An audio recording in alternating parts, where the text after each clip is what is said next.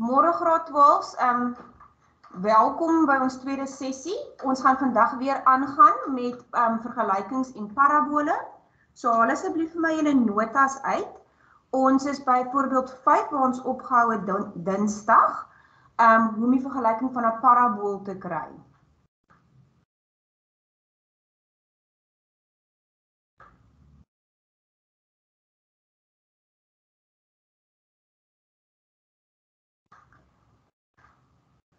By graad 12, soos ek gesê het, ons gaan aan vandag. Dinsdag het ons baie parabole geteken. Vandag kyk ons na hoe om die vergelyking te kry.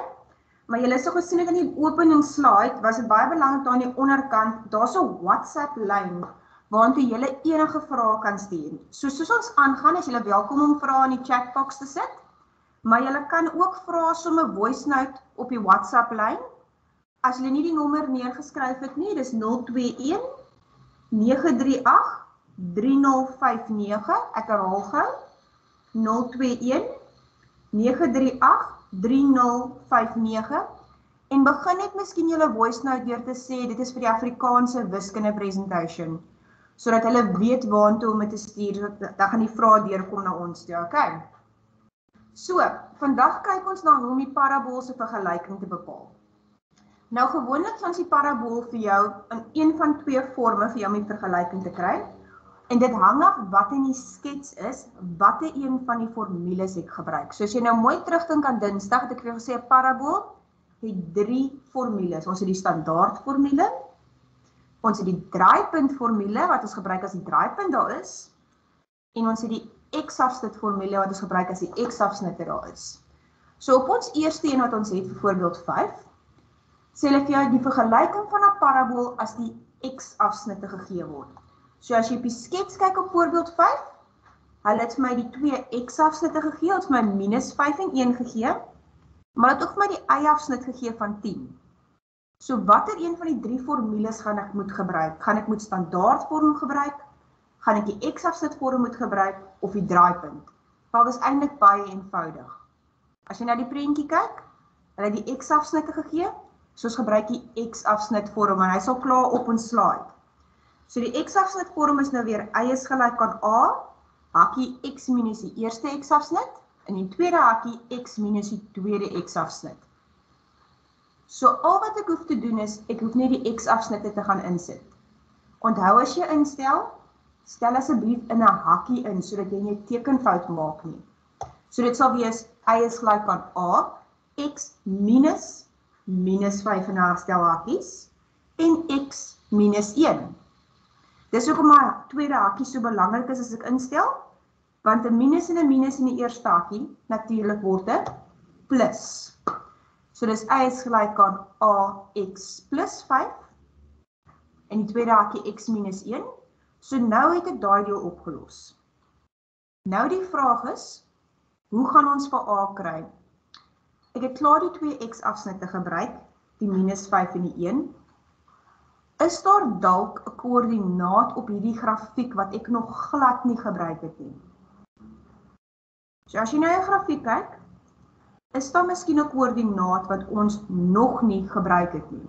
Ek het die minus 5 en die 1 gebruik, maar ek het nog nie die y-afsnit van 10 gebruik nie. En hy is mos 0,10. So nou kan ek hom gaan instel om die a-waarde te kry.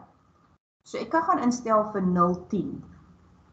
So dit beteken waar daar y is, moet ek die 10 sit, en waar daar 'n x is, moet ek die 0 sit. So dit gee vir ons 10 is gelyk aan a, hakkie 0 plus 5, en die tweede hakkie 0 minus 1. As ons vereenvoudig, kry ons 10 is gelyk aan a in die eerste hakkie 5, en in die tweede hakkie minus 1, maal hulle uit, en ek kry 10 is gelyk aan minus 5a. En nou kan ek mos vir a kry, deel te deel met minus 5.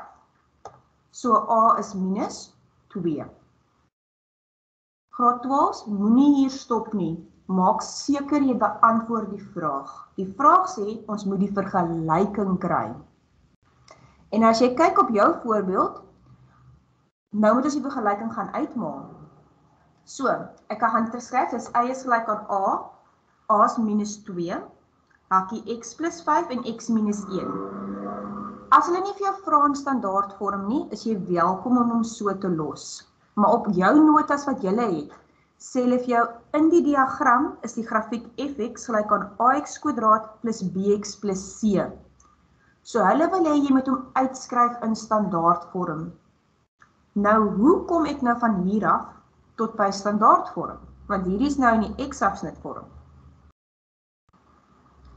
Is daar enige iemand wat vir my kan sê, enige van die skole wat vir my kan sê, hoe kom ek van hierdie stap af tot in standaardvorm? Enige iemand wat vir ons gou in die chatbox wil sê, hoe kom ons daar?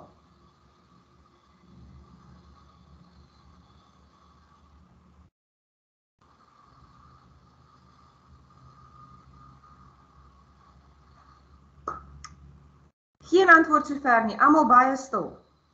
Ok, ons sal maar begin skole by naam uitroep om te kyk of hulle vir ons antwoorde kan gee. As ek van hier af tot by standaardvorm wil kry, al wat ek hoef te doen is ek moet uitmaal. So ek maal eers my hakkies uit, en dan maal ek my minus 2 in. So as ek my hakkies uitmaal, kry ek x kwadraat plus 4x minus 5. En as ek dan die minus 2 inmaal, is my formule in standaardvorm en dis minus 2x kwadraat minus 8x plus 10. Nou sal julle sien aan die onderkant van voorbeeld 5 het julle daar 2 vragies. En ons het ons Dinsdag verskriklik baie vragies gedoen. Julle sal sien ons doen heeltyd hierdie vragies, want hierdie vragies is nogal belangrik.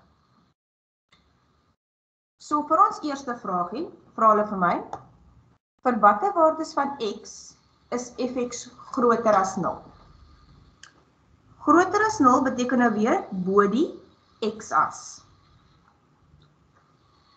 Waar is hierdie grafiek bo die x-as? Hierdie grafiek is bo die x-as tussen minus 5 en 1. So hoe skryf ek nou weer dit neer? Dis die x-e tussen minus 5 en 1. En verder kan x enige reële getal wees.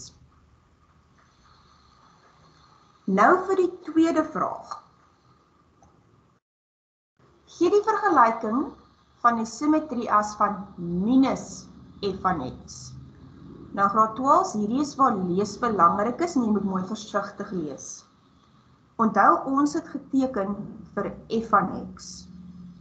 En hulle vra vir minus f van x.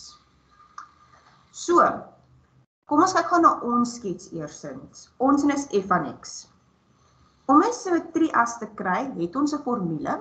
Ja, ons formule is x, is wat nou weer? Minus b op 2a. Maar onthou, ek het aan die einde van Dinsdag gesê, jy moet onthou die simmetrie-as is altyd in die middel van die 2 x-afsnitte. So net so ver as jy links is jy regs. So sonder om dit uit te werk, kan jy na die skets kyk en vir my sê, watter x-waarde is in die middel van die 2 x-afsnitte? Wie is reg in die middel van minus 5 en 1?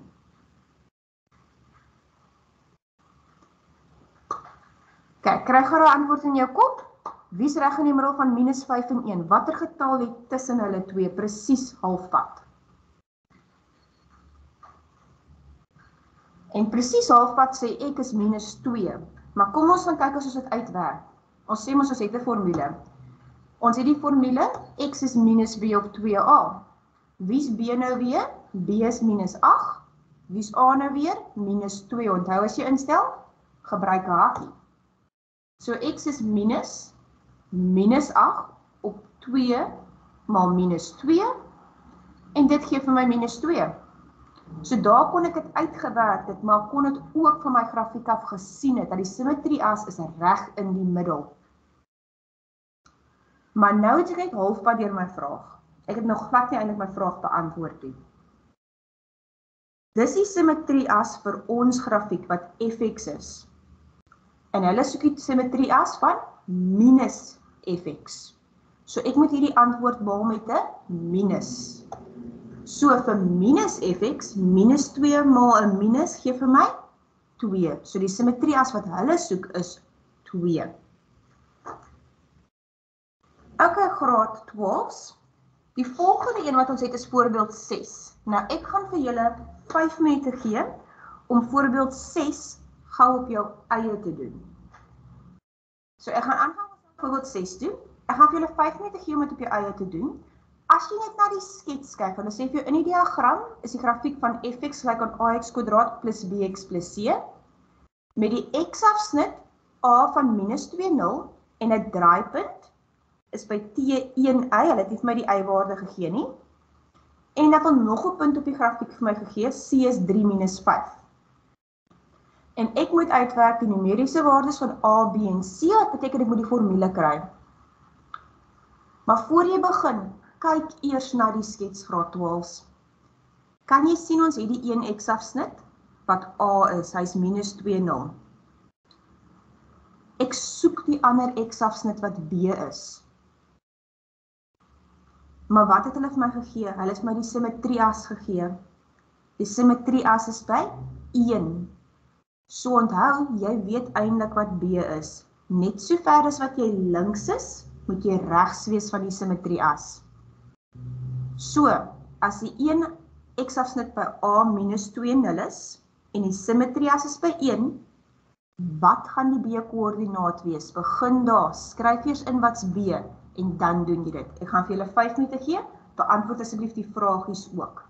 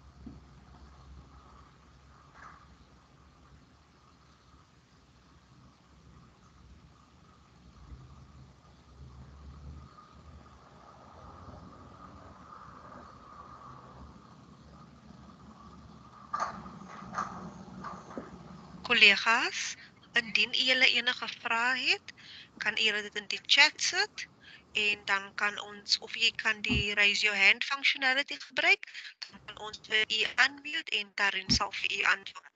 Baie dankie.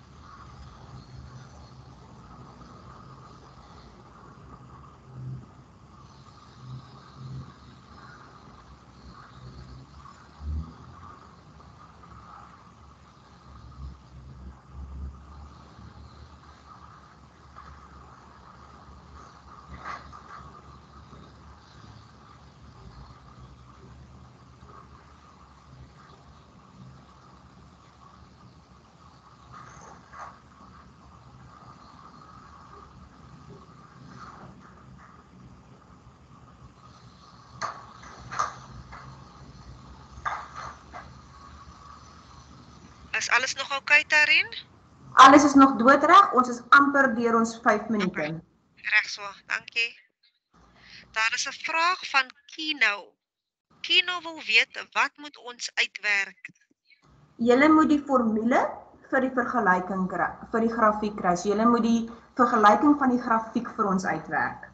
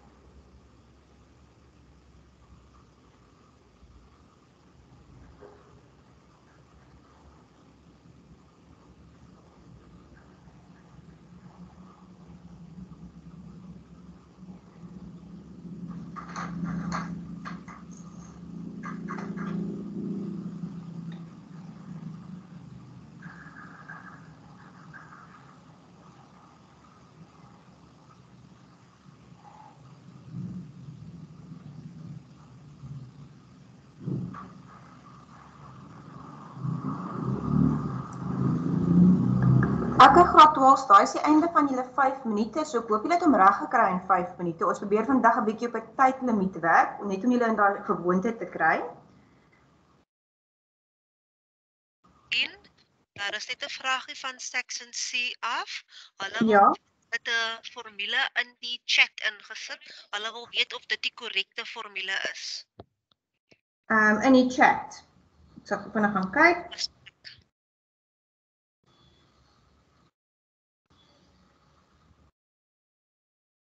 Dit is die korrekte formule om mee te begin. Ja, section C, ons gebruik die een met die 2 x-afsnitte.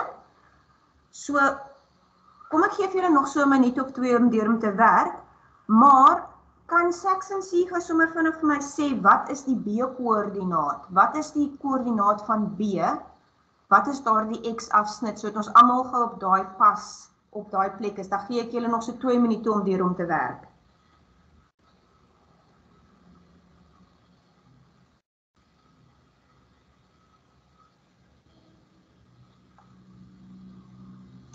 Dankie Saxon, julle is perfek. Die koördinaat is van B is 4,0.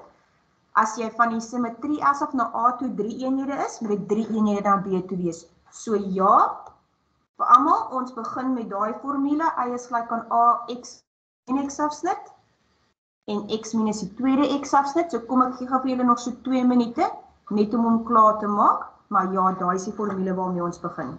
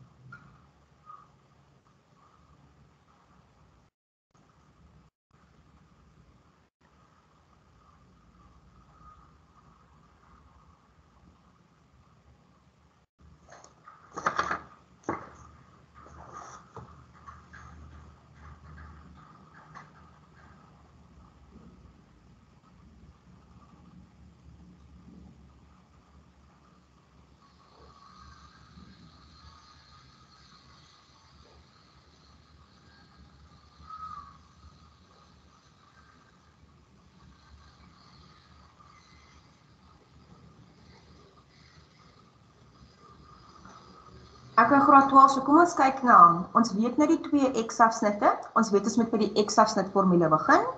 So as ek my x-afsnitte instel, ek stel dan A is gelyk aan x minus 2 na hakkie en die ander een is x minus 4. Die rede vir 'n hakkie sodat ek 'n tekenfout maak in die eerste ene nie, 'n minus en 'n minus raak 'n plus. So ons kry y is gelyk aan ax plus 2 en x minus 4. Daai stap is klaar. Nou moet ek mos nog vir A uitwerk. Is daar 'n koördinaat op ons grafiek wat ons nog nie gebruik het nie? Ja, ons het nog glad nie vir C gebruik nie. Die koördinaat van 3 minus 5. So ek kan hom gaan instel. Dit beteken, oral waar daar 'n x is, moet ek 'n 3 insit. En waar daar 'n y is, moet ek 'n minus 5 insit. 'n minus 5 is gelyk aan A, 3 plus 2, en 3 minus 4. 3 plus 2 in die eerste hakkie is 5, en 3 minus 4 in die tweede hakkie is minus 1. So minus 5 is gelyk aan A hakkie 5 en die tweede hakkie minus 1, maal my hakkies uit. So minus 5 is gelyk aan minus 5a, en as ek deel deur minus 5, A is 1. So wat is my formule? Y is gelyk aan in plaas van A, 1. In hakkies x plus 2 en x minus 4. Onthou, ons los dit nie so nie. Ons maal dit uit na standaard vorm toe. So maal eers die hakkies uit, En dan maal ons die 1 in. So as ek my hakkies eerstens uitmaal, kry ek x kwadraat minus 2x minus 8, en as ek 1 inmaal, is dit x kwadraat minus 2x minus 8. En dan het julle 2 vragies aan die onderkant gehad. Die eerste vraagie was vir watter waardes van x is fx groter gelyk aan 0. So ek gaan gou vinnig oorgaan na my document viewer toe.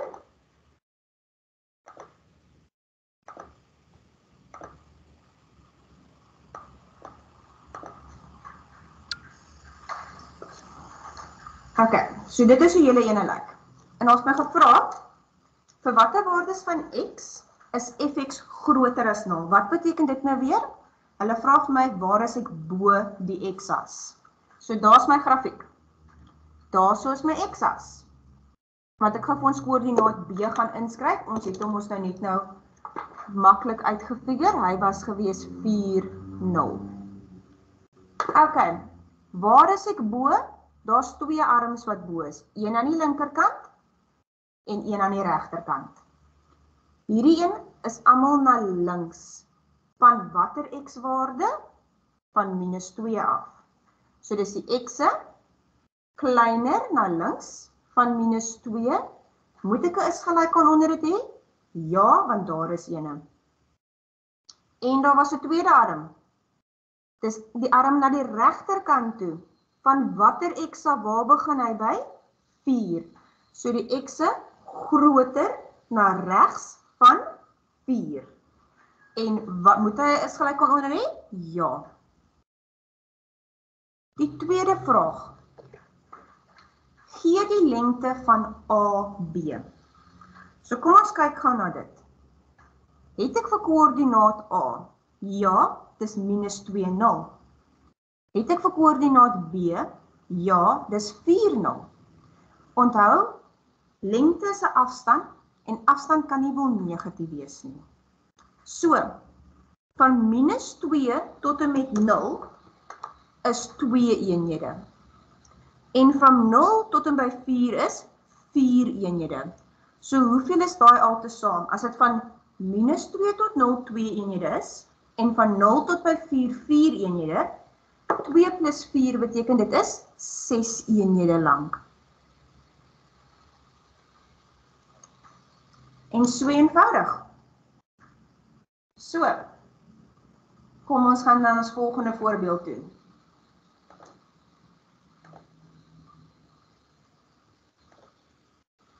Okay, ons is klaar met voorbeeld 6. Kom ons gaan na voorbeeld 7 toe.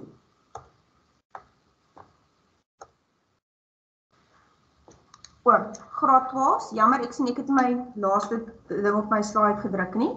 Onthou by voorbeeld 6 het hulle vir ons gesê, bereken die numeriese waardes van A, B en C.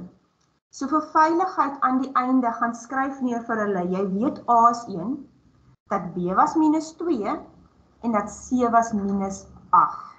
So gemaak seker dat jy skryf hulle die antwoord aan die einde neer wat hulle soek. So ons het die vergelyking gekry, maar gaan skryf dan vir hulle neer dat die A-waarde is 1, die B-waarde is minus 2 en die C-waarde is minus 8. Kijk, dit was ons vragies wat ons sopas gedoen het. Ok, voorbeeld 7. So wat as hulle nou nie vir my die x-afsnit te gee nie, maar hulle gee vir my die draaipunt.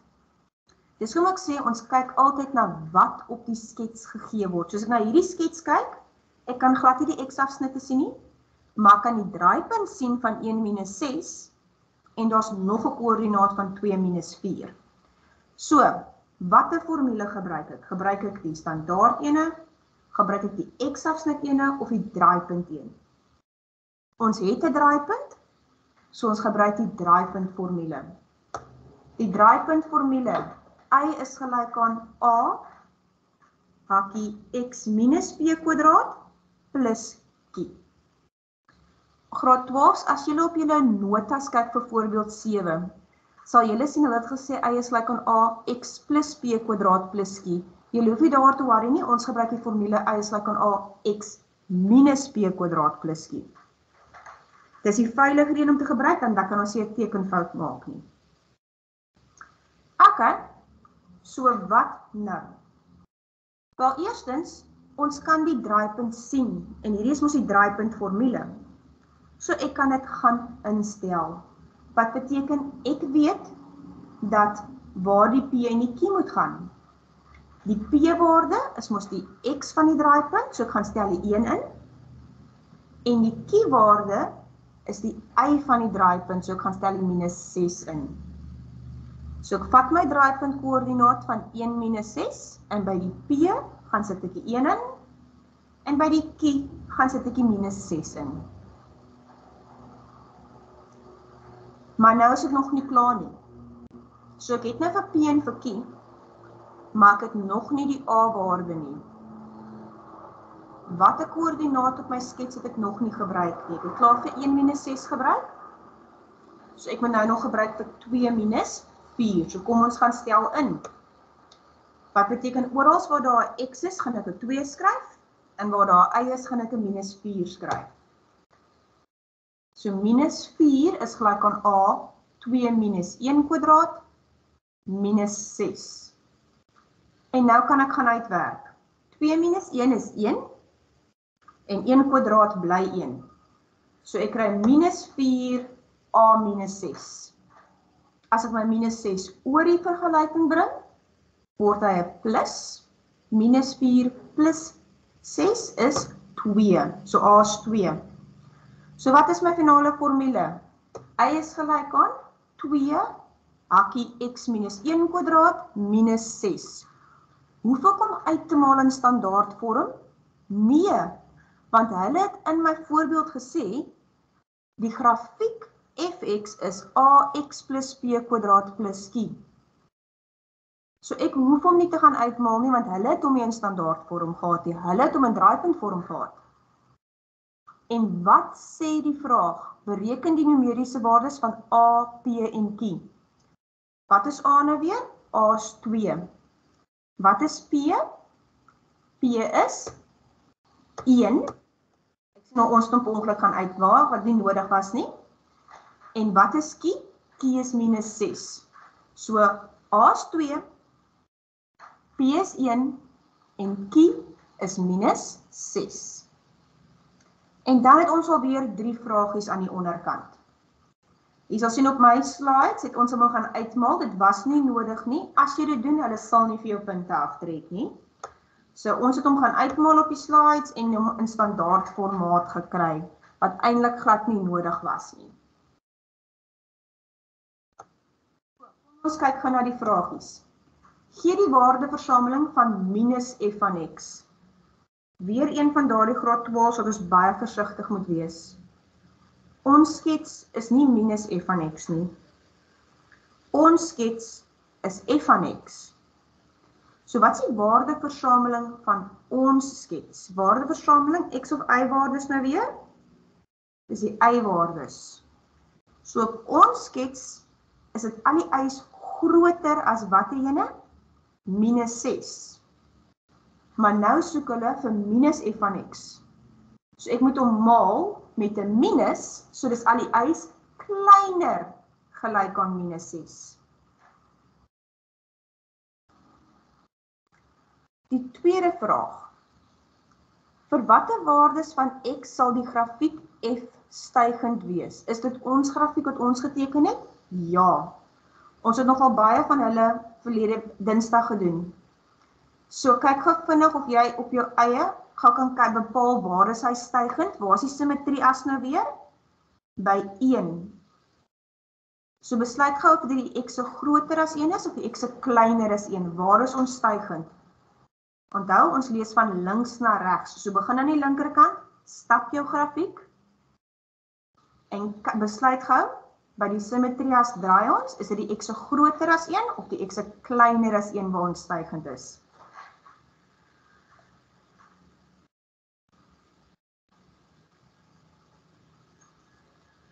En dis natuurlik vir die x groter as 1, die arm aan die regterkant. En nou, die derde vraag. Gee die nuwe draaipunt van f van x plus 1 plus 6. Nou graad 12, ons het na transformasies en translasies gekyk Dinsdag. Wat beteken daai x plus 1? Beteken dit ek gaan 1 op of af of gaan ek links of regs?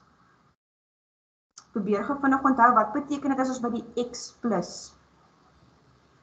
Dit beteken natuurlijk ons gaan 1 na die linkerkant toe.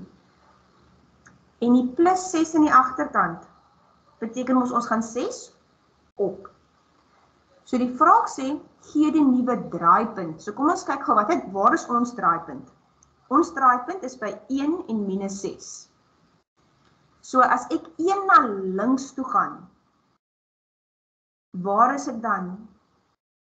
As ek my x-waarde vat en ek skryf om 1 links, ek was by 1 en ek gaan 1 links, dan is ek by 0.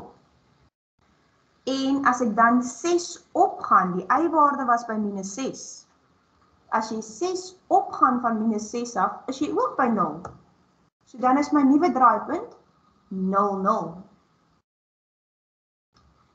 So, kom ons gee gou vir julle een om op julle eie te doen.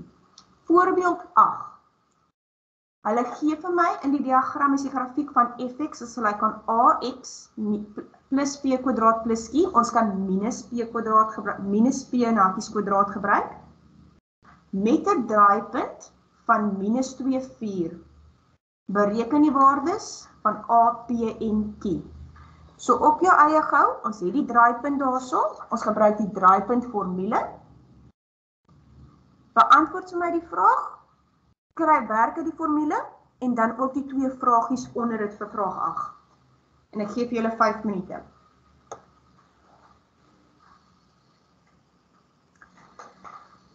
Okay, graad 12, so kom ons kyk gaan na hom. Hulle het vir jou gesê, in die diagram is die grafiek van f van ax plus p kwadraat plus q. Ek het gesê julle kan maar x minus p kwadraat gebruik plus q.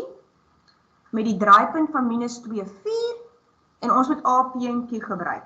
So hulle het van die draaipunt gegee, wat beteken onmiddellik, ek weet wat die p-waarde is, en ek weet wat die q-waarde is. Onthou as jy instel, stel in 'n hakkie in, maar nou is dit minus, en ek gaan by die p 'n minus 2 instel. En vir q, gaan ek 'n 4 instel.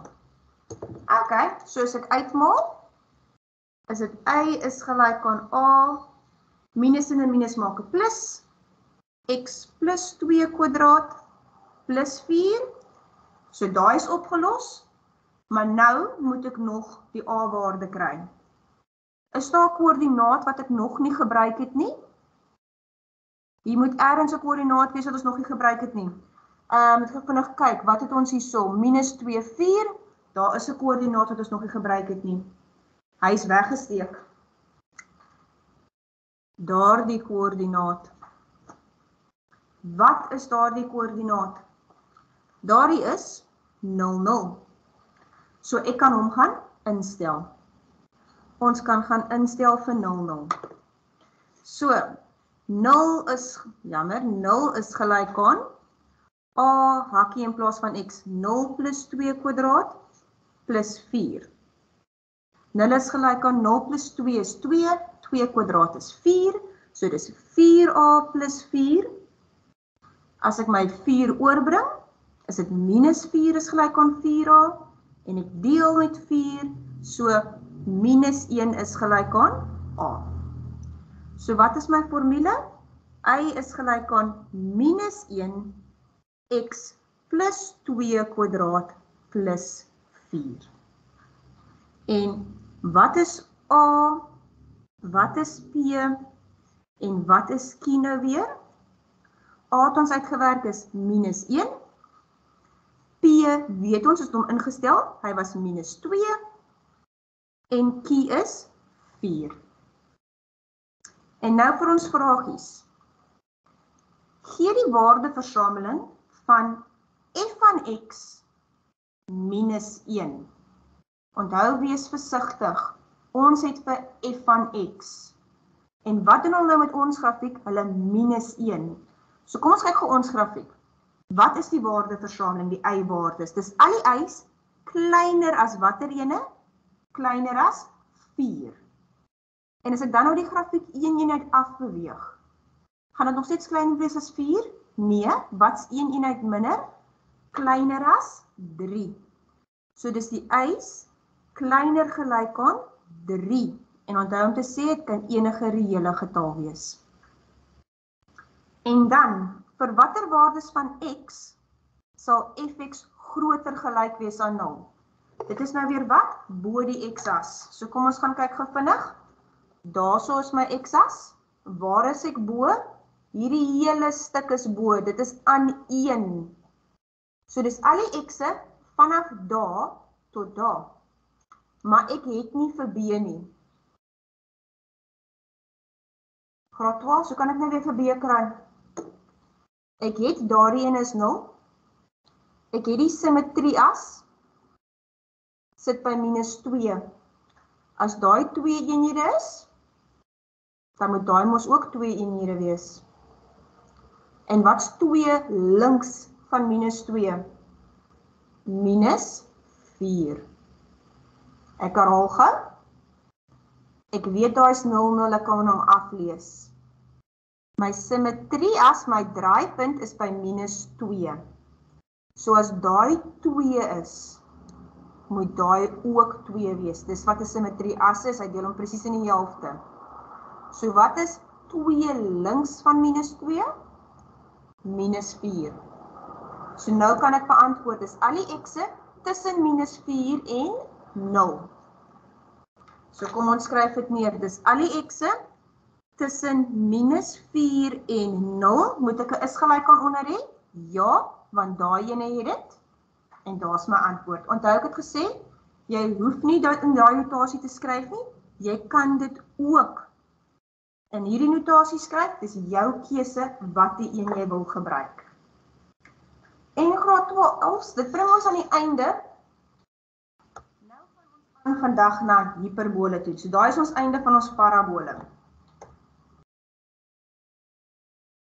Pas daardie beantwoord, ek gaan gou verbygaan. En dan, daai het ons beantwoord. Okay, hyperbole. So nou moet julle gou vir my neerskryf. Die formule van 'n hyperbool is y is gelyk aan a of x minus p plus q. Hoe weet ek is 'n hyperbool? Die x is aan die onderkant van die breek. Maar sien julle nou, daar is 3 ongelykhede in hierdie formule. Daar's 'n a, 'n p en 'n q. En elkeen van hulle beteken iets. So wat beteken die a? Die a-waarde sê vir ons in watter kwadrant ons gaan wees. In watter blokke gaan ek hierdie grafiek teken. En maak seker jy skryf gou hierdie notas vir ons af. Dis nie op jou notas nie, so skryf gou vir ons af asseblief.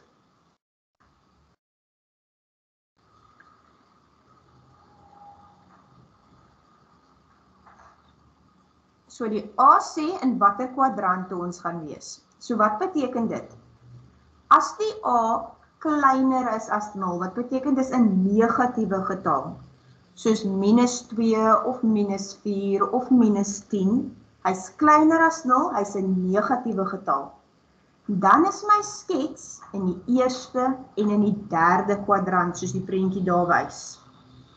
Dan gaan ek in daai 2 blokke teken, in die eerste een en in die derde een. En hierdie help vir alles ek teken om seker te maak dat ek nie, wat ek weet ek teken in die regte plekke.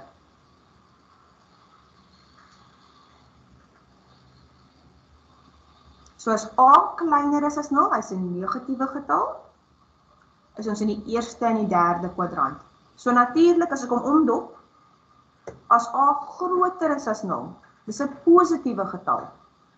'n 1, 'n 4, 'n 10, 'n 15, enige positiewe getal. Dan is ek in die ander 2 blokke, dan is ek in die tweede en die 4de kwadrant. So dis wat die A vir my sê. Die A help my om seker te maak dat ek in die regte blokke teken. As hy negatief is, in blokke 1 en 3. As hy positief is, in kwadrante 2 en 4. Okay, waarvoor staan die P? Die P wys my die vertikale asymptoot aan. En 'n asymptoot is 'n lyn wat jy probeer nader na toe gaan, maar jy raak nooit ooit aan 'n asymptoot nie. Jy gaan al hoe nader aan hom, maar jy raak nie aan hom nie. En sy x, so 'n vertikale asymptoot, gaan reguit op, en hy gaan wees x is gelyk aan wat ook al die p-waarde is. En ek gaan nou vir julle wys met 'n voorbeeld. So 'n vertikale asymptoot gaan reguit op, hy is altyd op die x. So x is gelyk aan wat ook al die p-waarde is. Ons teken hom as 'n stippellyn. Ons gaan al hoe nader aan hom, maar ons raak nooit aan hom nie. Baie belangrik. En dan wie is nog oor die kie? Die kie is die horisontale asymptoot. So hy gaan altyd sê y is gelyk aan wat ook al die kie-waarde is. En hoe lyk 'n horisontale asymptoot? Hy loop soos die horison. En hy gaan sê y is gelyk aan. So my vertikale asymptoot sê altyd x is gelyk aan. En my horisontale asymptoot sê altyd y is gelyk aan. So kom ek gee gou vir julle 'n minuut om hierdie slide klaar af te skryf. Baie belangrik wat ek weet waarvoor elkeen van hierdie goed staan, sodat ek my goed kan teken.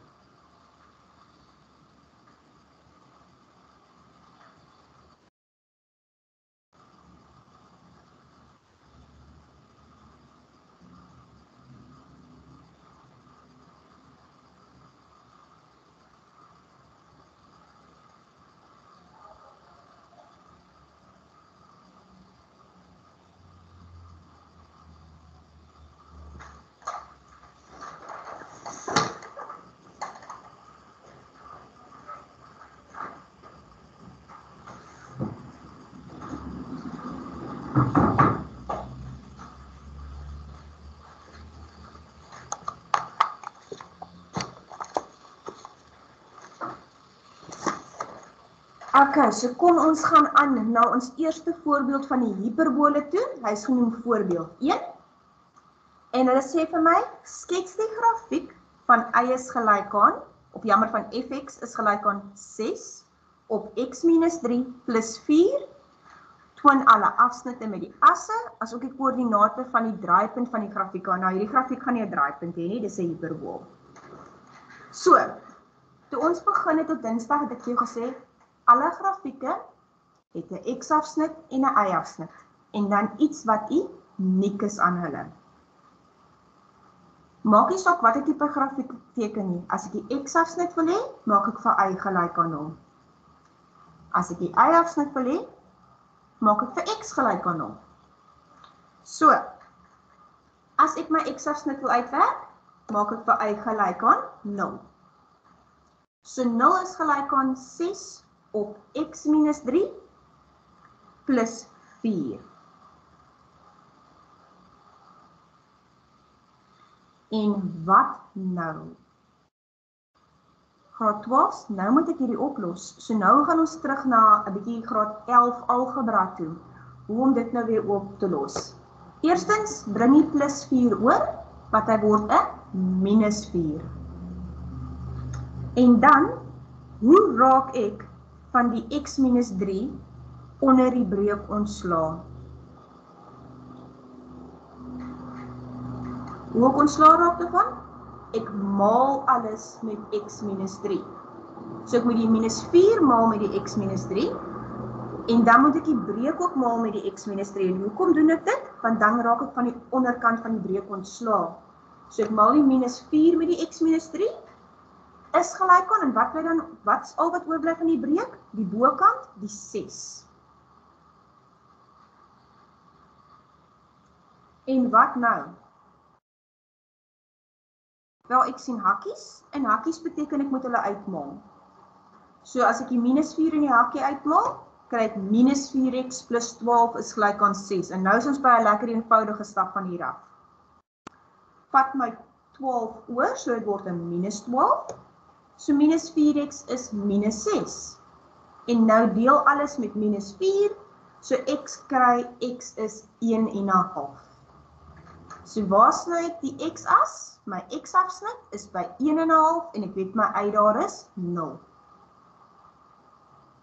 Op jou eie gaan werk gou vinnig die y-afsnit uit. Hoe kry ons nou weer die y-afsnit? Ons maak vir x 0, so waar jy x sien, sit jy in 0. Ek gee julle gou so 30 sekondes om daai in te doen, want hy is lekker maklik en ons kan sommer 'n sakrekenaar gebruik.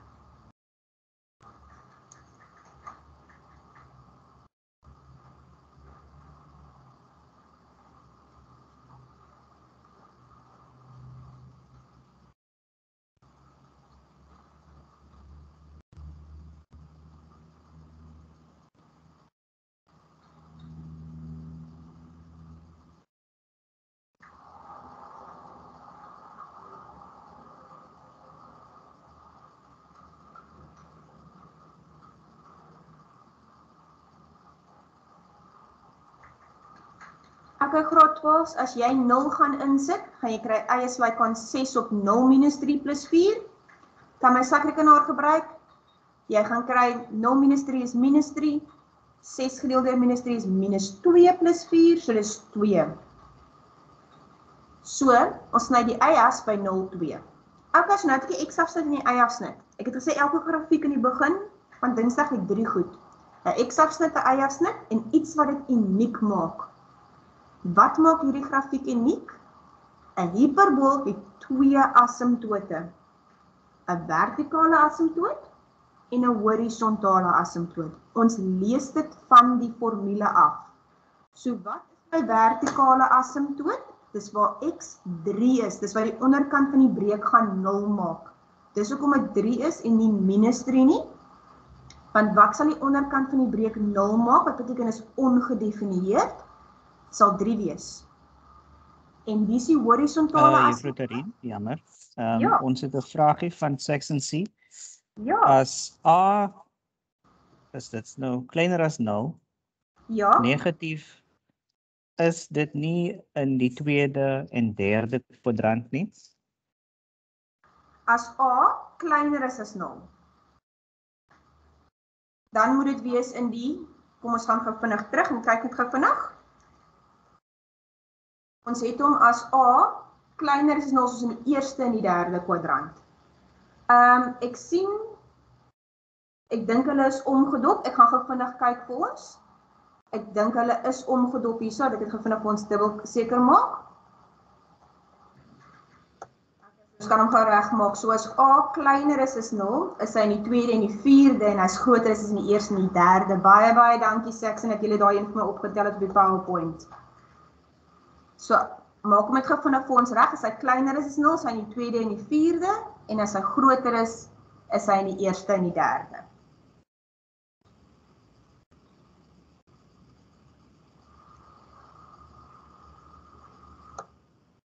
Okay, kom ons gaan gou terug aan. So ons gesê, ons was hierso gewees en ons gesê, belangrik, ons asymptote, die vertikale een, maak seker, jy het vir x is 3 en nie minus 3 nie. Hoekom is dit 3? Want dis wat die onderkant van die breek sal 0 maak en dis ongedefinieerd. En onthou, jy raak nie daaraan nie en is nie toelaatbaar nie. En die horisontale asymptoot is y is gelyk aan 4. En nou kan ons gaan teken. So as ons gou gaan teken, ek maak altyd myself langs die kant, my vertikale asymptoot, so ek teken my vertikale lyntjie in, is x is 3, en my horisontale asymptoot gaan y gelyk aan 4 wees, so dat ek hulle twee onthou.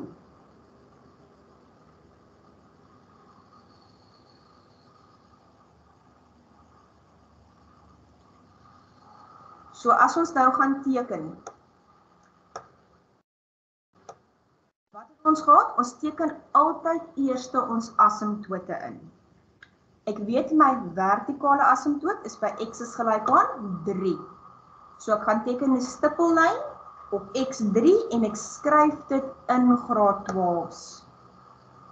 En die horisontale asymptoot is by y is gelyk aan 4 en jy kan selfs die koördinaat inskryf waar die twee kruis. So jy kan of op die vertikale asymptoot skryf x is gelyk aan 3 en op die horisontale een geskryf y is gelyk aan 4 of jy kan waar hulle kruis die koördinaat insit 3, 4. En onthou asseblief, 'n asymptoot is 'n stippellyn, nie 'n soliede lyn nie, jy moet hom as 'n stippellyn teken. Ok, nou kom ons gaan doen die res. Gou vinnig, die A-waarde is 6. So sit gou vinnig in jou kop in watter kwadrante gaan ons wees. Ok, nou, wat het ons? Ons het die x-afsnit van 1,5 0. Onthou as jy die kolletjie maak, skryf die koördinaat in. Ons het die y-afsnit van 0,2. En ek weet die a-waarde is positief, so ek moet teken in koördinate 1 en 3. So, daarso is my hiperbool. In koördinate 1 en kwadrante 1 en 3.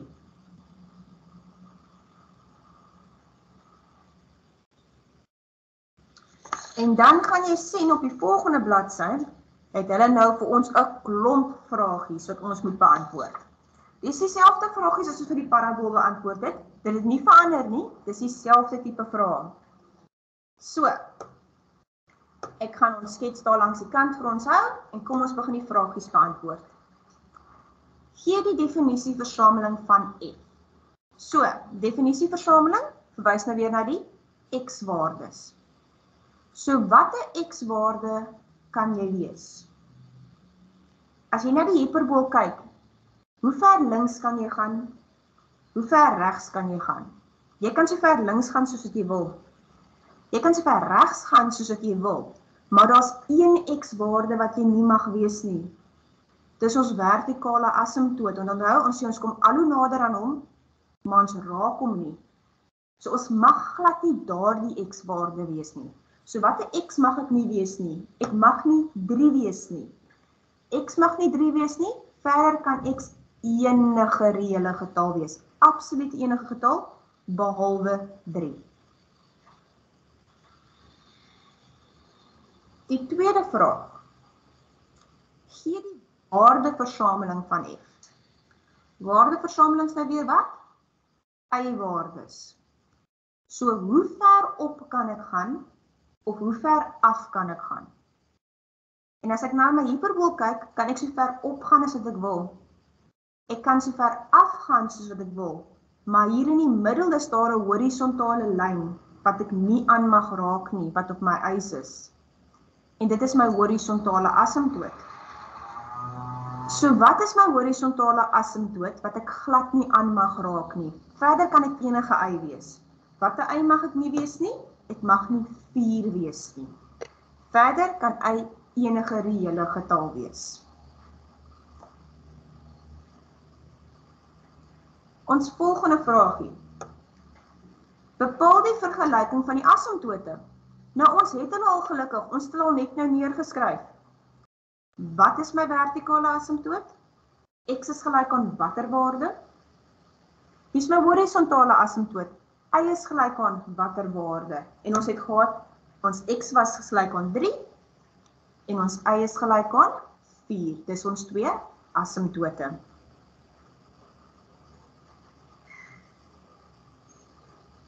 Vraagie 4. Is die grafiek stygend of dalend? Graad 12, net soos ons gemaak het met die parabool, probeer gou op jou eie, begin aan die linkerkant en loop die grafiek. En kyk vir my, gaan jy op of gaan jy af? So begin aan die linkerkant van jou grafiek en volg jou lyn. Gaan jy op of gaan jy af? Is dit stygend of dalend?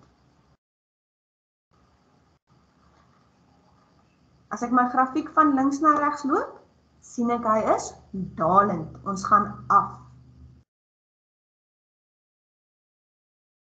Vraag 5. Gee die nuwe vergelyking van die grafiek as die grafiek 2 eenhede opgetransleer word. Graad 12, wat ons geleer het oor translasies en refleksies in parabole, is dieselfde vir hiperbole, is dieselfde vir eksponensiële vergelykings, is dieselfde goed wat ons toepas. So as ek 2 eenhede opgaan, waar moet ek daai 2 bysit?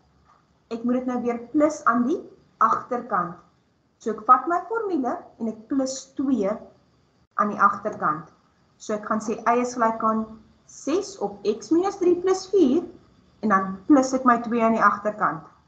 En dan daai 4 en 2 kan ek bymekaar tel.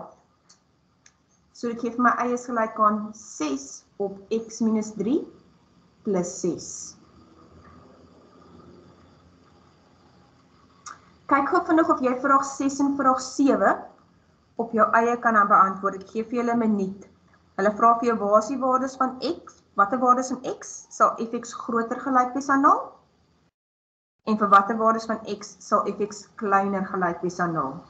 Onthou, groter as, waar is ons bo die x-as? Kleiner as, waar is ons onder die x-as? Ons gaan kyk gou of jy daai twee op jou eie kan beantwoord. Ek gee vir julle so 'n minuut.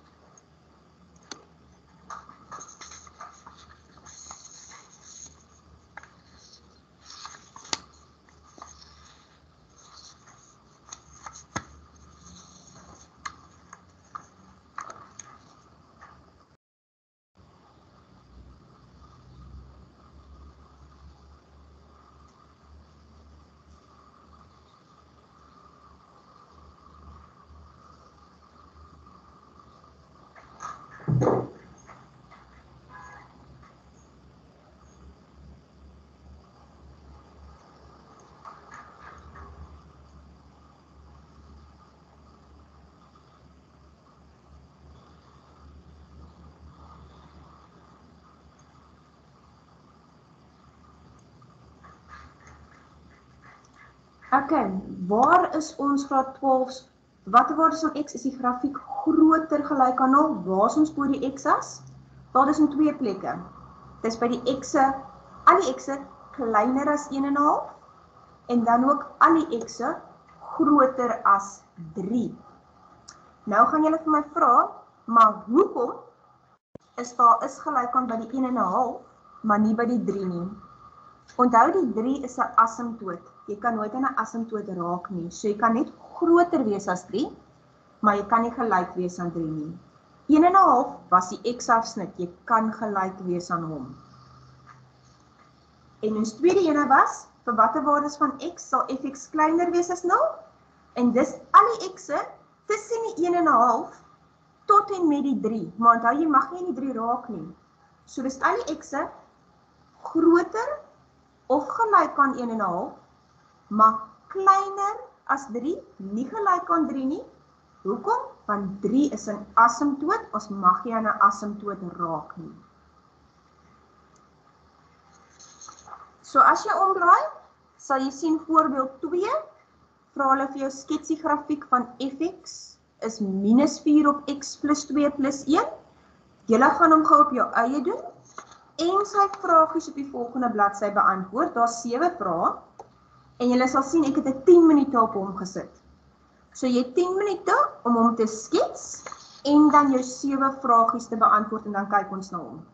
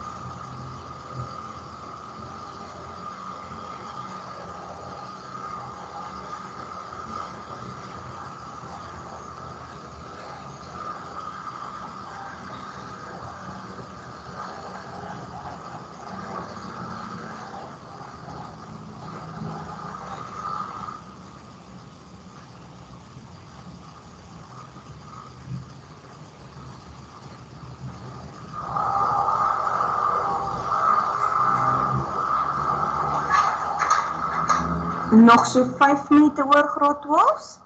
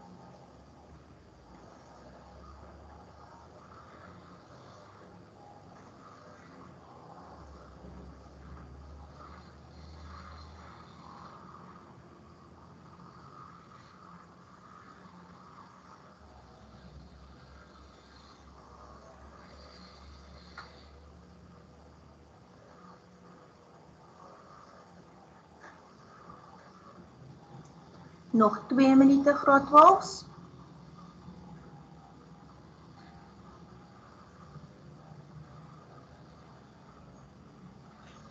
Graad 12, ons wil julle graag aanmoedig om gebruik te maak van die WhatsApp lyn fasiliteit. Stuur vir ons 'n foto van jou werk en dan kan ons dit deel met ons aanbieder en dan kan van julle ander skole of julle buurskole ook sien hoe goed julle is daar by julle skool waar julle is. Ek sien hierso het ons vir Saxon C, ons het vir Robin Vale, ons het vir Kasselsvlei.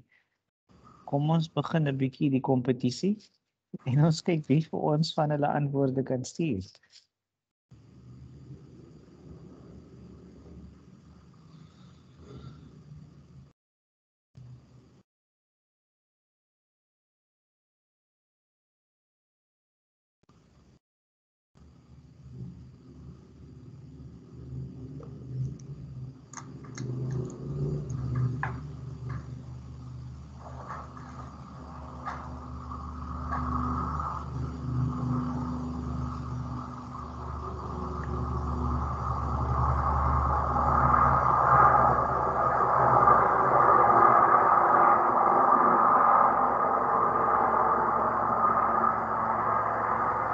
Ek is graad 12, so kom ons begin nou kyk na hom. Onthou, ek het jou gesê, maak nie saak watter tipe grafiek nie. Ons het ons het een respons van Saxon C.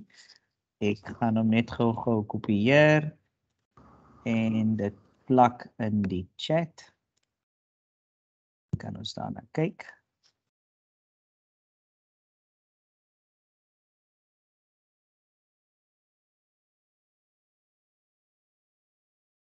Kom ons kyk gou in die chat.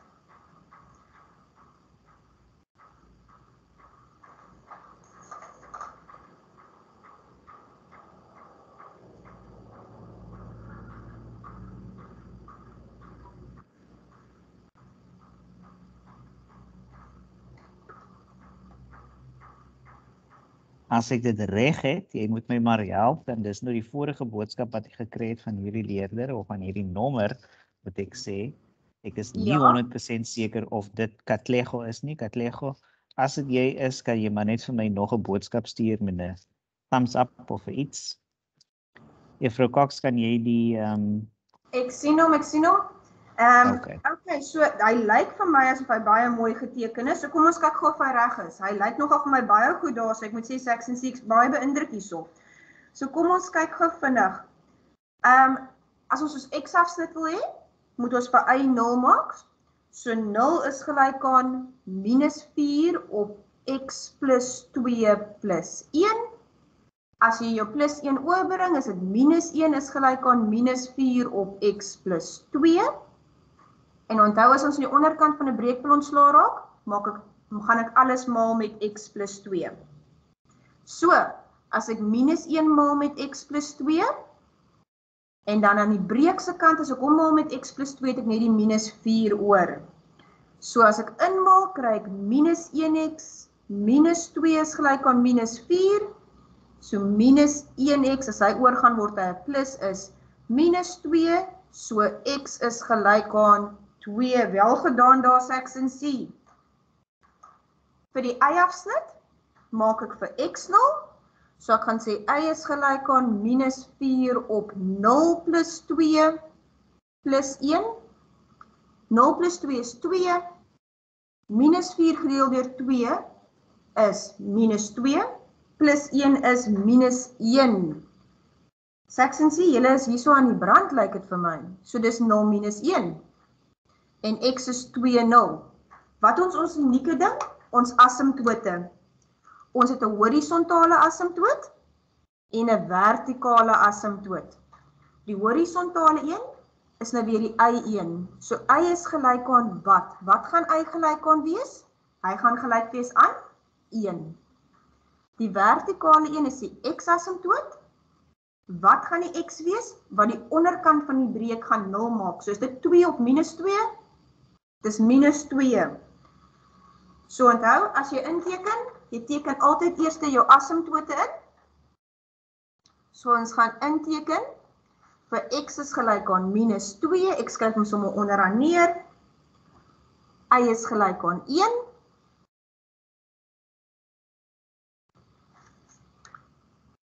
en dan my koördinate gou plot, ons het x is 2, 0,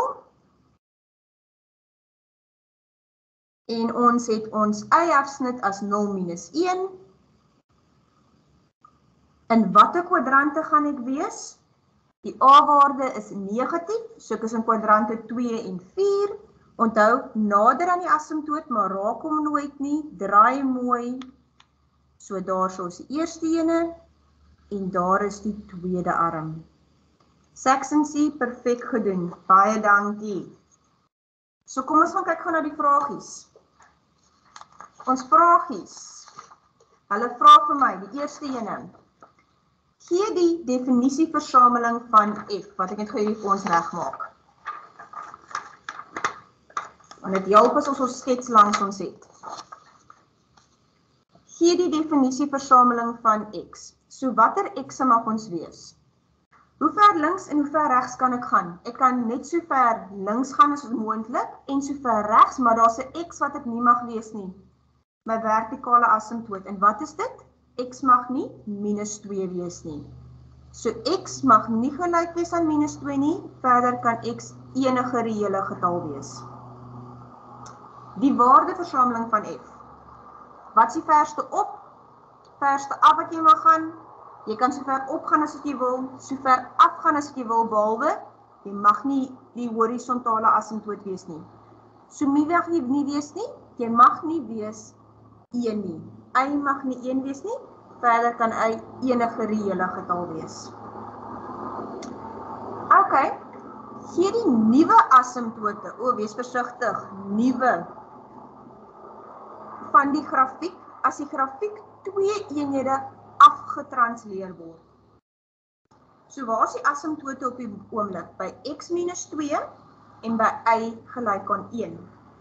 So as ek nou hierdie grafiek vat en ek transleer hom 2 eenhede af, ek skuif hom af, gaan dit enigstens die vertikale asymptoot affekteer? Glad nie.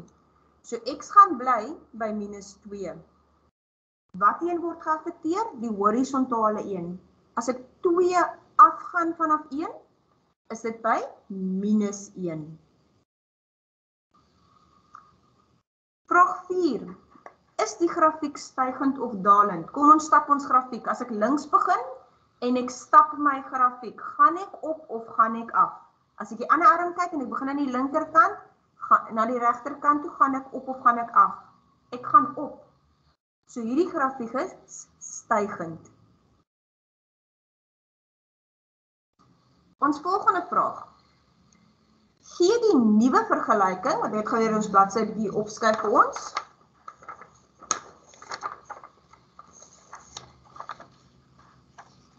Kyk. Gee die weer 'n keer nuwe vergelyking, baie belangrike woorde. Van die grafiek, as die grafiek 3 eenhede na links getransleer word. Presies dieselfde as wat ons parabole gedoen het. So wat was die formule van ons grafiek? Ons grafiek was nou weer gewees, y is gelyk aan wat? Dat ek gaan ons formule so kry. Ons het gehad, y is gelyk aan minus 4 op x plus 2 plus 1. Dit was ons formule. As ek 3 eenhede na links gaan, wat moet ek by die x doen? Plus of minus? Ek moet plus. So ek moet 3 by die x kom plus. So wat gaan my nuwe formule wees? Y is gelyk aan minus 4 op x. 2 plus 3 is 5. En dan in die agterkant nog steeds plus 1. Ok, nou weer. Vir watter waardes van x sal fx groter gelyk wees aan 0? So kort my grafiek. Groter gelyk aan 0 is bo die x-as. Daar's my x-as. Waar is ons bo? Hierdie hele arm is bo. En dan ook hierdie arm van daar af. Ok, so hierdie is maklik. Dis al die x'e na die regterkant toe. Groter as waar? 2. Hierdie arm, dis al die x'e na die linkerkant toe kleiner as watter x-waarde? Wat is x hierso by die asymptoot? X is minus 2. Soos al die x'e kleiner as minus 2, mag ek ooit gelyk wees aan 'n asymptoot? Nee. En dan al die x het ons gesê groter as 2, kan ek gelyk wees aan 'n x-afsnit? Ja. Moet hy is gelyk aan nie? Ja. Laaste een, vir watter waardes van x is fx kleiner gelyk aan 0? So dis onder die x-as. Daar is die x-as. Waar is ons onder die x-as? Hierdie stuk is onder die x-as. So dit is van daarso af. Wat is x daar? Ons weet hy is 2. Maar nou moet ek versigtig wees. Dis nie al die x'e kleiner as 2 nie. Want ek kan nie verby die asymptoot nie. Die asymptoot stop my. Hy blokkeer my. So dis, wat is die asymptoot? Minus 2. So dis al die x'e tussen minus 2 en 2. So dis ons x'e tussen minus 2 en 2.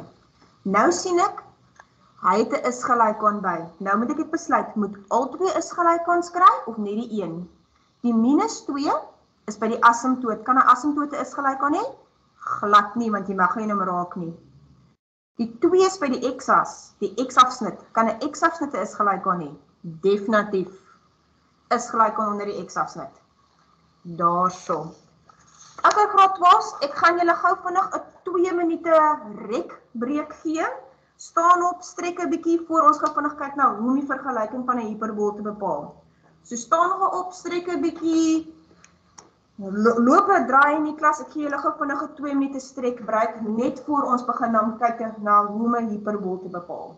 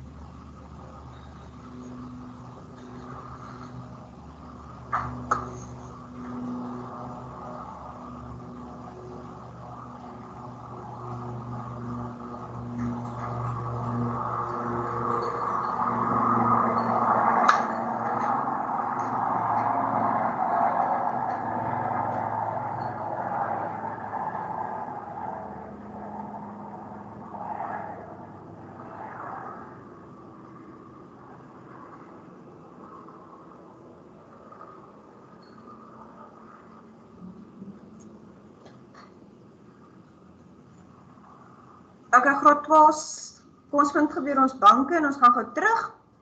En dan sit ons gou vir die laaste halfuur om hom klaar te maak. En ons kyk gou na hoe om die vergelyking van 'n hiperbool te bepaal.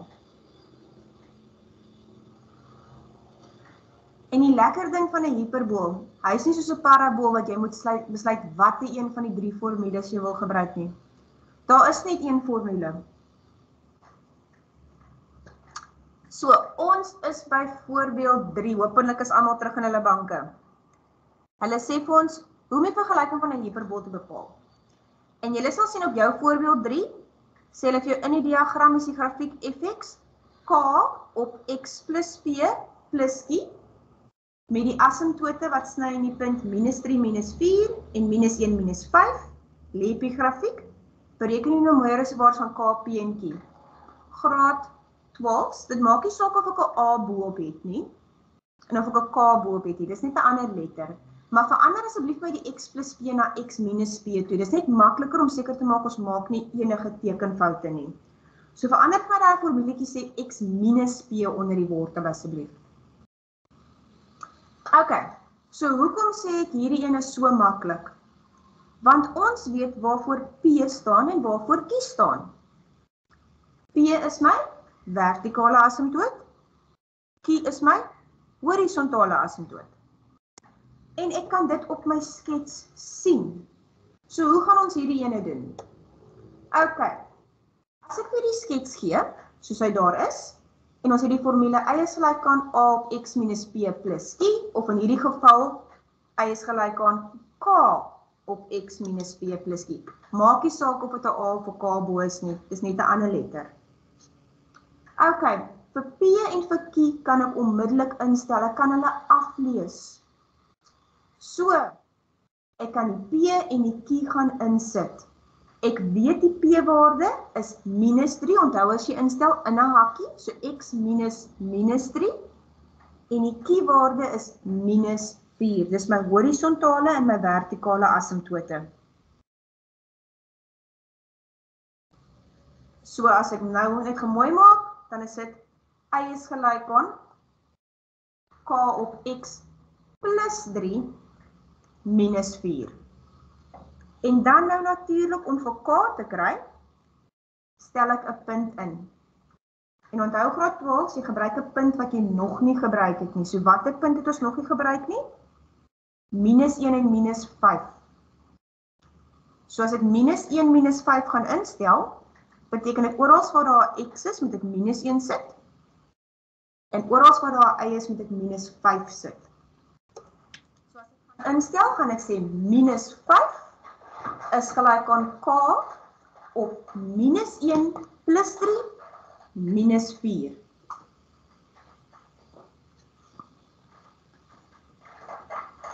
Ok, wat nou? Wel eerstens, minus 1 plus 3 onder die breek kan ek optel. Ek weet dis 2. En dan kan ek ook my minus 4 wat aan die agterkant staan oorbring. As ek hom oorbring, word hy 'n plus. Minus 5 plus 4 is minus 1, is gelyk aan k op 2. En hoe raak ek nou weer van die onderkant van 'n breek ontslae? Ek maal alles met dit, so ek gaan alles maal met 2. So ek moet minus 1 maal met 2, en dan moet ek k op 2 ook maal met 2. So dit beteken k werk uit as minus 2. So wat is my formule?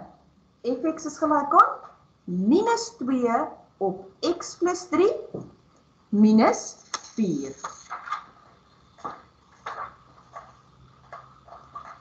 En nou natuurlik weet julle dat ons vra vragies, en dis dieselfde vragies wat ons by alle grafieke vra. Presies dieselfde vragies. So kom ons gaan kyk na daai 4 vragies op die volgende bladsy, nou dat ons formule het.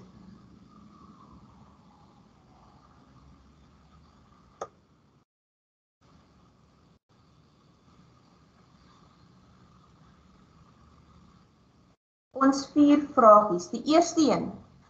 Gee die waardeversameling van fx plus 2. Onthou, ons grafiek is fx. Wat is die waardeversameling van ons grafiek, die een wat ons geteken het? Wat 'n eis mag ons wees? Ons kan enige y wees, behalwe minus 4. Maar hulle vra nie ons grafiek nie. Hulle vra ons grafiek plus 2. So as ons in ons grafiek nie minus 4 mag wees nie, en ek tel dan 2 by, beteken dit ek mag nie minus 2 wees nie. So y mag nie gelyk wees aan minus 2 nie, andersins enige reële getal. So altyd baie versigtig lees, vra hulle jou grafiek of jou grafiek wat geskuif is. Die tweede vraag. Gee die vergelyking van die vertikale asymptoot van f. Hulle vra nie albei nie, hulle vra net die vertikale een. Vra hulle my skets? Ja, want dit is f. Wie is die vertikale asymptoot, die x of die y? Dit is die x. So wat is die vertikale asymptoot? X is gelyk aan wat? Minus 3. Vraag 3. Gee die vergelyking van die simmetrie-as wat 'n stygende funksie is. Die simmetrie-as vir 'n hiperbool, ons het twee simmetrie-asse, 'n stygende een en 'n dalende een. Die gradiënt vir al twee is altyd, vir die stygende een is 1x, en vir die dalende een is minus 1x. So hulle is ook die stygende een, en 'n simmetrie-as is 'n reguit lyn. So ek weet dis y is gelyk aan 1x plus c. Nou, hoe werk ek die c-waarde uit? Jy stel in die plek, die koördinaat, van waar die twee asymptote kruis. So by watter koördinaat, by watter punt kruis die twee asymptote? Hulle kruis by minus 3 en minus 4, en ek stel altyd daai punt in as ek die simmetrie-as wil gaan uitwerk. So, ek gaan instel vir minus 3 en minus 4. So, minus 4 is gelyk aan minus 3 plus c, en dit beteken c werk uit as minus 1. So, wat is die vergelyking van die simmetrie-as van 'n stygende funksie?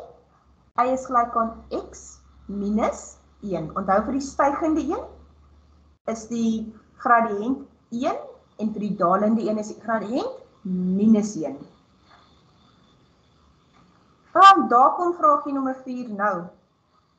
Gee die vergelyking van die simmetrie-as wat 'n dalende funksie is. OK, so dieselfde storie, behalwe nou is die gradiënt nie 1 nie, maar die gradiënt is minus 1. So vir die dalende funksie, kan ek sê y is gelyk aan minus x plus c. Hoe werk ek vir c? Stel die koördinaat in, waar die asymptote kruis. So gaan stel in vir minus 3, minus 4 gou, en werk hom gou uit.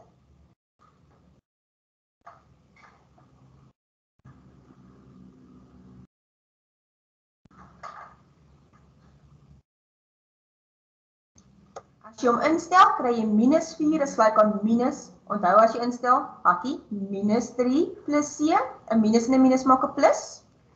So minus 4 is gelyk aan 3 plus c, as dit oorgaan word dit 'n minus, so c is minus 7. Wat vir my sê y is gelyk aan minus x, minus 7. So natuurlik, ek het een gedoen, nou moet julle een doen. Voorbeeld 4.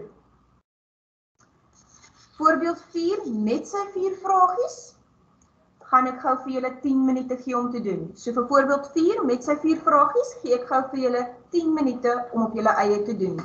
En as jy klaar is, stuur jou antwoord deur op die WhatsApp groep of op die chat, dat ons kan sien hoe dit lyk.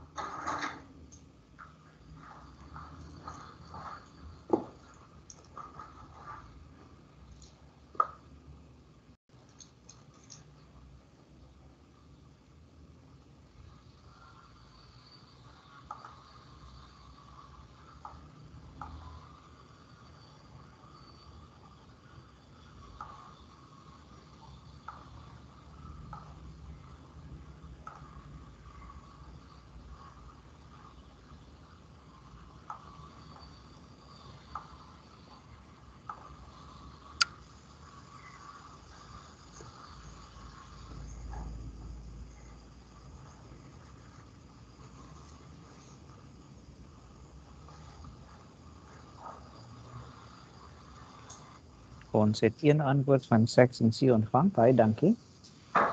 Section C is vinnig vandag.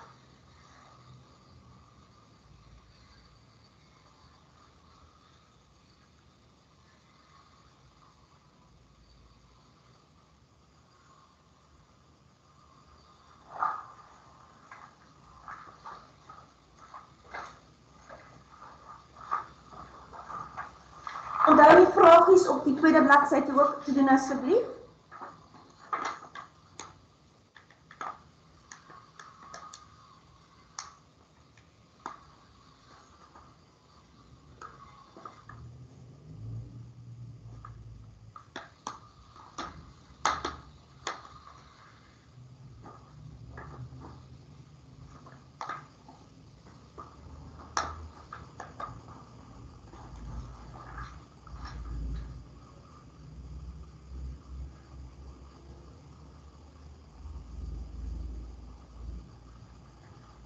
Perfek reg Section C, wel gedaan.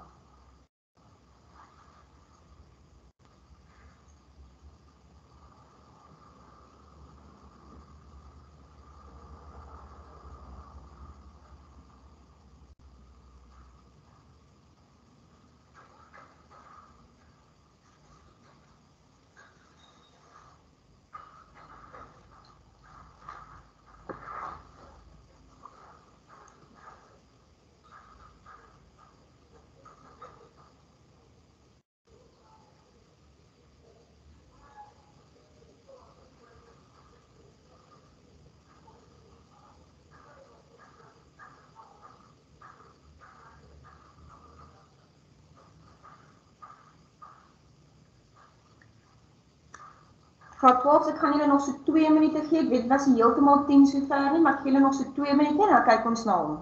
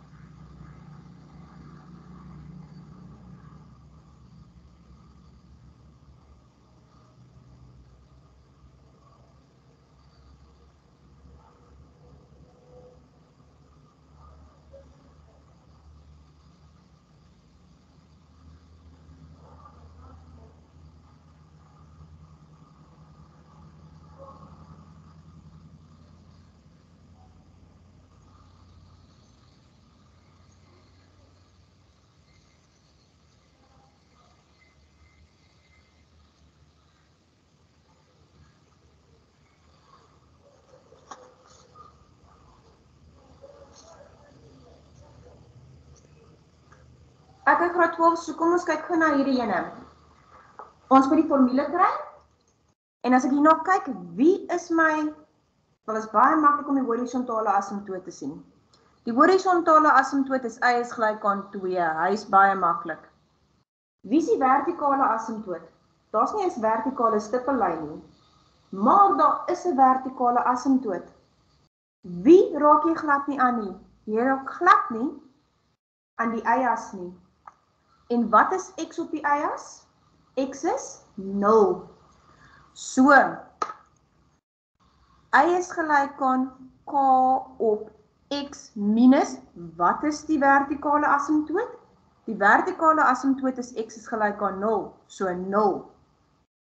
Plus, wat is my horisontale asymptoot? Y is 2, so plus 2. Ok, so dit geef my y is gelyk aan k op x plus 2. En nou om vir k te kry, moet ek 'n koördinaat instel. Wie het ek nog glad nie gebruik nie? Ek het nog glad nie gebruik vir minus 1 en 3 nie. So kom ons gaan stel hom in. Ons gaan stel in vir minus 1 en 3. Dit beteken oral waar daar y is, gaan ek sê 3 is gelyk aan k. In x se plek minus 1 plus 2. Kom ons bring die 2 oor, so dit word 3 minus 2 is 1 is gelyk aan k op minus 1. Maal alles met 'n minus 1, so minus 1 is gelyk aan k. So wat is my formule? Y is gelyk aan minus 1 op x plus 2. Die vraag het gesê, ons moet die waarde skryf van k, p en q. So kom ons gaan maak klaar. Wat is k? Wat is p? Wat is q? K het ons uitgewerk, was minus 1. P, ons het hom neergeskryf, P was 0. En Q, my horisontale asymptoot, was 2. En daar is my vraag beantwoord. K was minus 1, P 0 en Q 2. Nou vir ons vragies. Kyk. So, ons eerste een.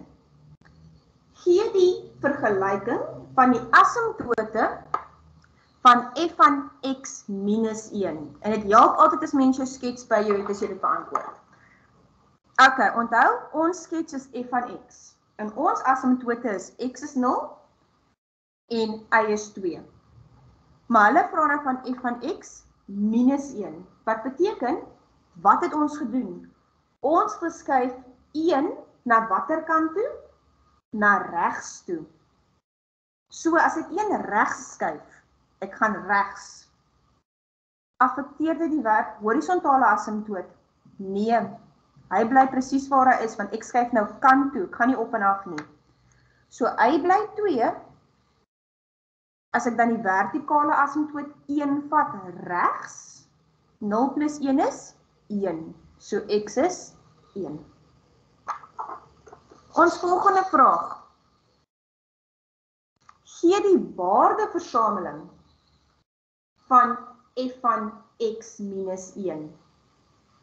Die waardeversameling verwys nou weer na die y's.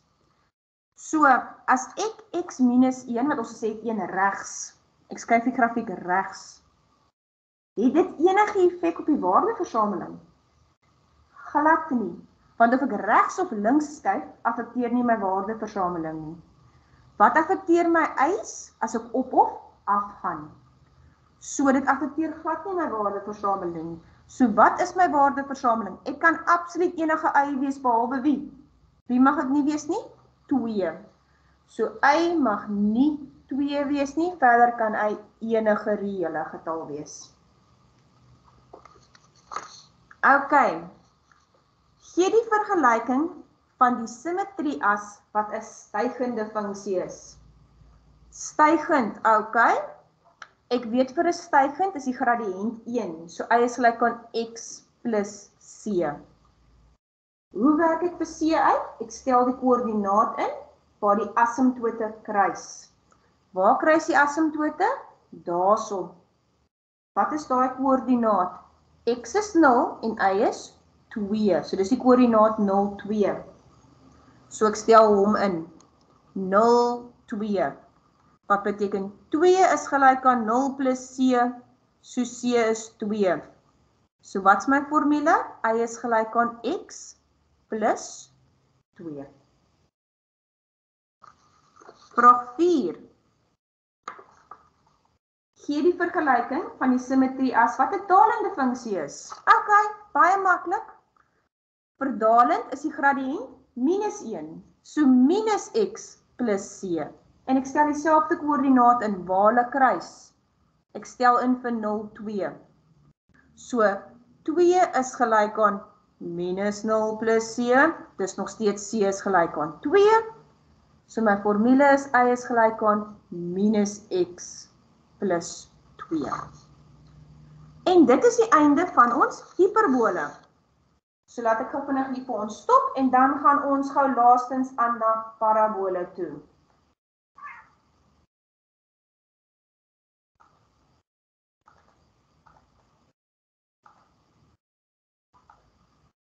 Ek sit net gou vinnig weer vir ons PowerPoint aan. Ja, so ons is klaar met daai ene gewees. Okay, ons laaste een is ons eksponensiële grafieke. En ons gaan kyk hoe ver ons met hulle kom, ons mag dalk nie klaar kry met hulle nie.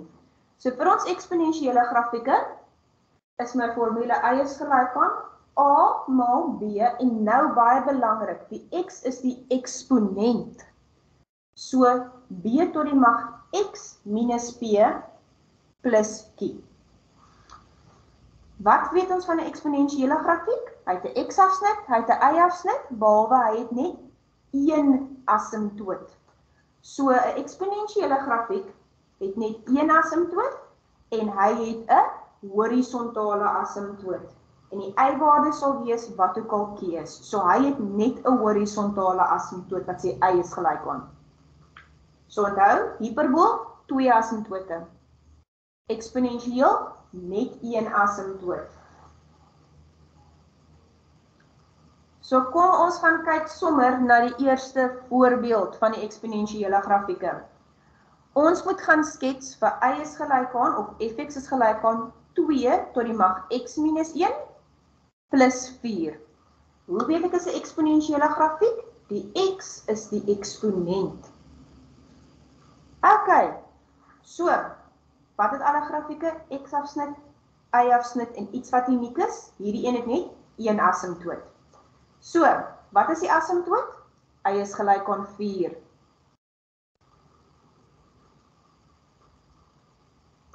Gaan werk en dan is sommer die eerste ding wat ek inteken. Ek begin sommer onmiddellik en ek gaan teken in vir y is gelyk aan 4. Jy kon op die lyn geskryf het y is gelyk aan 4 of jy kan die koördinaat 0,4 insit.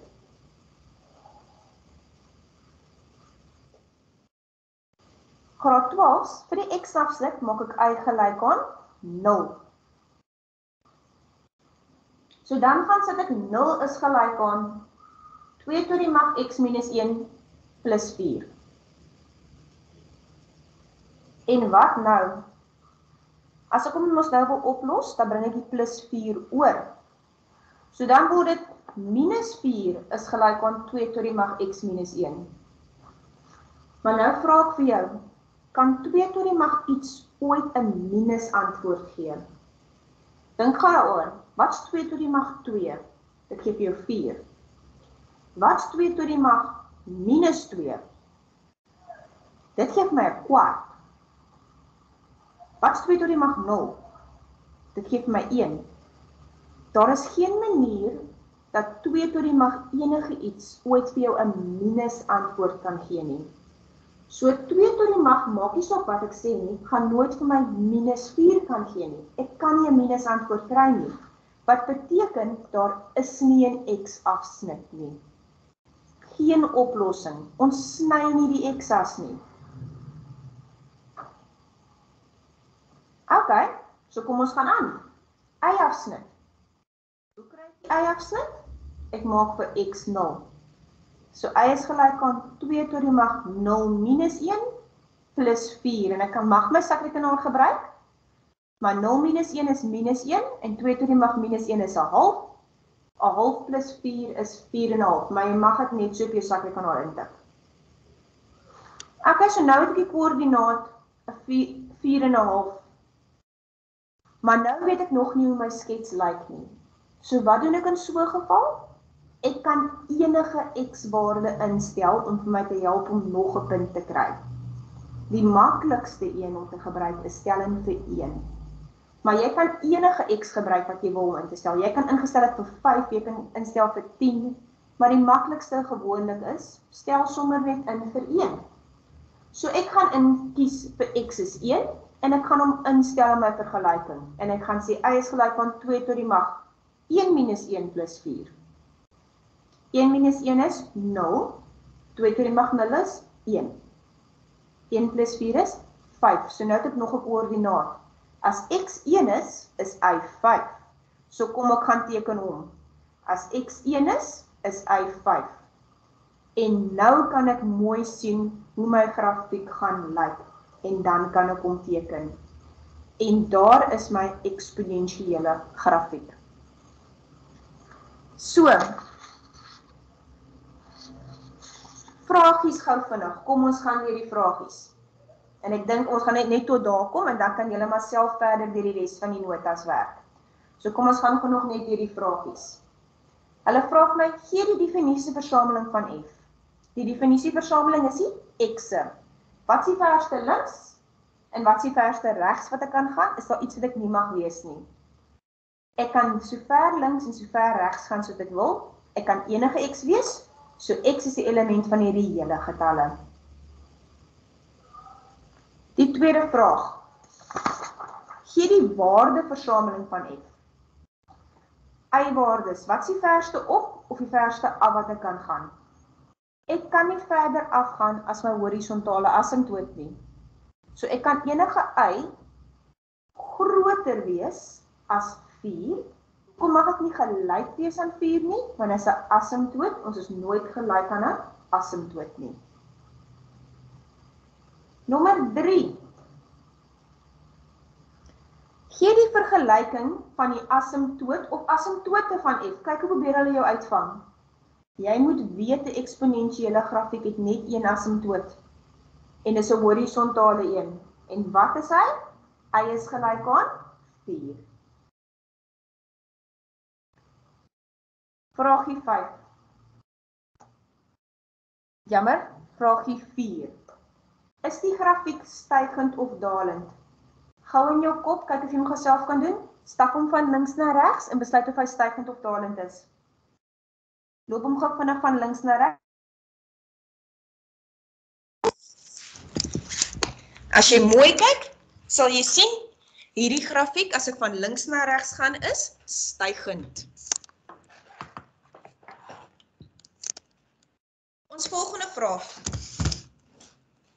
Gee die nuwe vergelyking van die grafiek as die grafiek 2 eenhede opgetransleer word. So ons moet 2 bytel. So as ek opgaan, vat ek mos my formule en ek tel 2 by aan die agterkant. So 4 plus 2, sê y is gelyk aan 2 tot die mag x minus 1 plus 6. So onthou daai reëls. Maak nie saak of dit 'n parabool, 'n hiperbool of 'n eksponensieel is nie, dit is presies dieselfde. Ons volgende vraag. Gee die nuwe vergelyking van die grafiek as die grafiek 3 eenhede na links getransleer word. So nou moet ek mos by die x'e 3 gaan bytel. As ek 3 eenhede na links gaan, moet ek by die x 3 gaan bytel. So, 3 eenhede na links, so ek vat my formule, y is gelyk aan 2 tot die mag x minus 1 plus 4, en ek tel 3 by die x'e by.